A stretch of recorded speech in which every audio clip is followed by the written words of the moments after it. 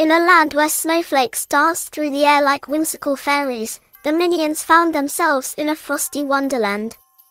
Giggles erupted as they tumbled into heaps of snow, creating minion-shaped angels. Their yellow bodies stood out vividly against the white backdrop, and their excitement was contagious. Kevin, the ambitious Minion, had a brilliant idea.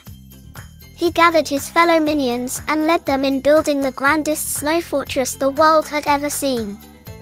With their teamwork and determination, they shaped towering turrets and winding tunnels. Bob, the mischievous one, crafted an army of Snowball Minions to guard their creation. As the sun dipped below the horizon, the snow fortress illuminated with a colorful display of lights, creating a mesmerizing spectacle.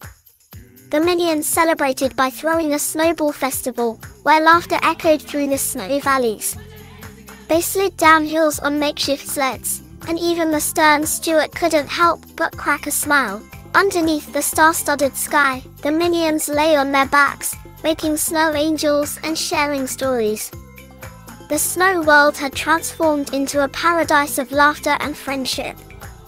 As the Minions drifted into sleep, snowflakes continued their dance, and the magic of their snow world lived on, a memory etched in the heart of winter.